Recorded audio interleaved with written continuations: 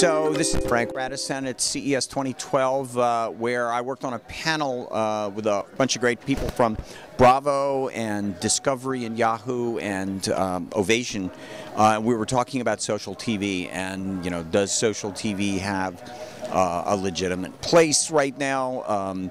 Can it be intrusive? Is it a good thing? I think the most important thing that came out of all of CES for me wasn't a lesson that I hadn't already learned. It was just something that I was reminded of, that you can't make television for the other people that are in these rooms, that are here at these conventions. You have to make it for the viewer or the user, the person that actually consumes the content. So Michael, what have you seen here at CES that you like? Well, in CES 2012, Frank, what I found really interesting was the immense number of mobile devices, tablets, phones, and I think it's going to be very impactful for the social consumer. Whether you're in front of a TV or you want to grab content off of your television or off the web, you can now have it traveling with you, which is very powerful.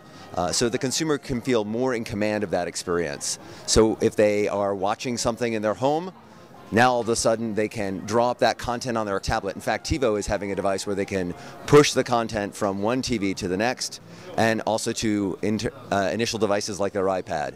Companies such as Samsung are trying to bring that digital experience into everything, where now your washing machine will notify you when you're in another room in the house that your laundry's done. For their primary customer, it's extremely powerful that they can now not be a slave to that machine, and they can feel informed at all points in time with the information that's relevant to them, when they want it, the way they want it, as they're walking around.